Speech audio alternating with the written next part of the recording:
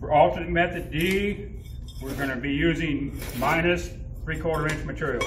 We have a 3/4 inch sieve here. We need approximately 5,000 grams for our sample.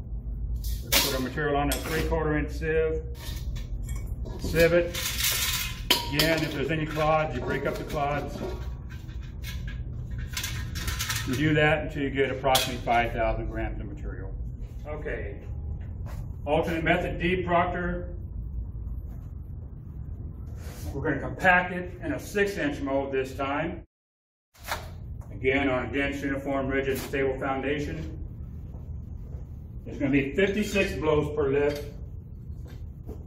And as we do this, we need to make sure we cover the entire surface of the material in the mold. So we're going to have to compact around the edges and in the middle.